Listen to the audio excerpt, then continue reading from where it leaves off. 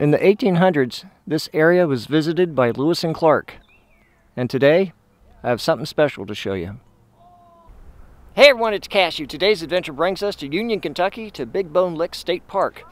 And they have a tiny museum that has some artifacts they've gotten from this area. I want to share that with you. I want to give you a little bit of history about the place, and I have a surprise for you. So let's get started. Our adventure starts here. Outside the museum is a sign that gives you a little bit of background about the place, and it says Lewis and Clark in Kentucky, Big Bone Lick. In October 1803, while traveling down Ohio River to meet William Clark for expedition to Pacific, Meriwether Lewis visited Big Bone Lick. He was to gather fossilized bones for President Thomas Jefferson. In September 1807, Clark supervised a 3-week dig for bones at Jefferson's request. Scientists considered William Clark's dig at Big Bone Lick in 1807 as establishing American vertebrate paleontology. Bones found here by Clark included mastodon and mammoth. Prehistoric Native American artifacts found were given to Dr. William Goforth in Cincinnati. Let's go inside and check out the museum.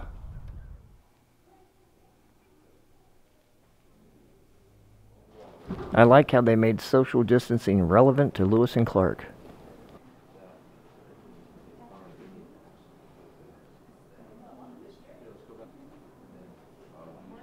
Here are some artifacts from 450 million years ago.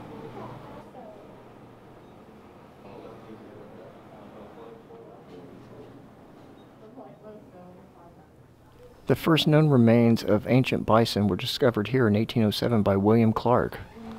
They date over 10,000 years ago. Today its genus is represented by its direct descendant, the plains bison.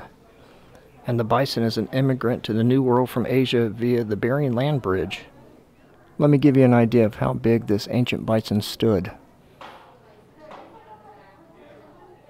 Here's another Ice Age creature known as Harlan's ground sloth. And wait till you see how big this guy is. Even though it's a small museum, they have some wonderful specimens.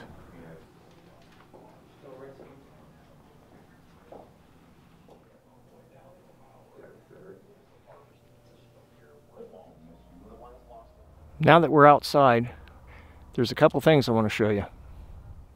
Outside is a display of creatures who used to roam this land.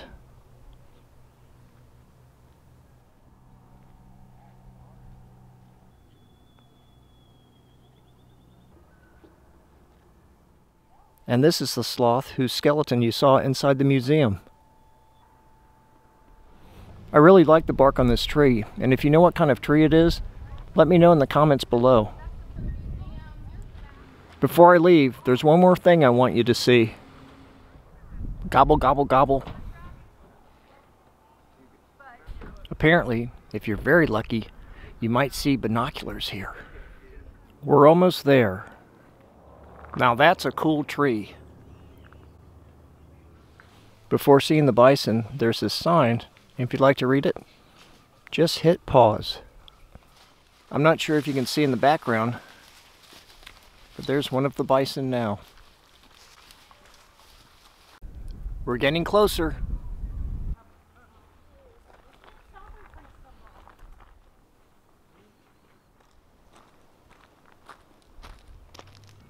And this is what I wanted to show you. They had a calf born yesterday and one born 4 days ago. Let me see if I can get a closer view for you.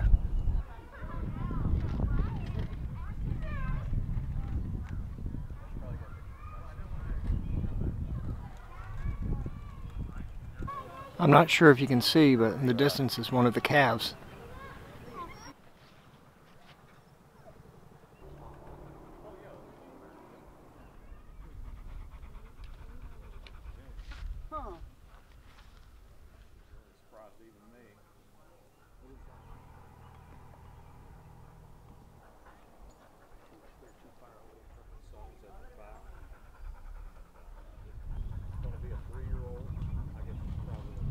The bison that's staring at us is the bull and sired the 2 calves.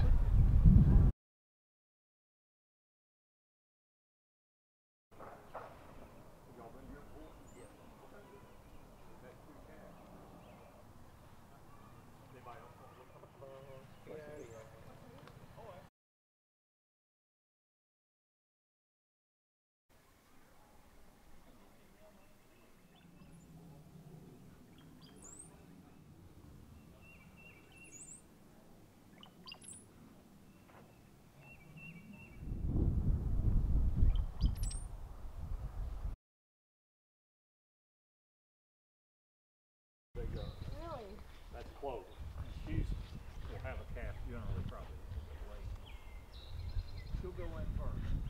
Huh. If she doesn't go in first, will someone else take her place? Or No, it just really depends. She just likes to be here. She has a really dark head.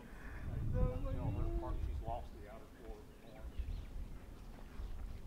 She said, oh, we have to give them, you know, shelter and shade. So better make sure you get a good When they want it. Can you take the picture?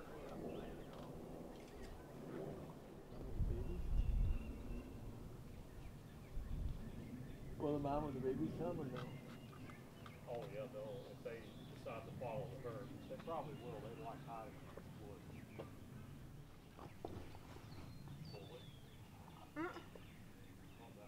They know their position. They're waiting to protect those calves and save the herd. Be a tree, but yes, they will.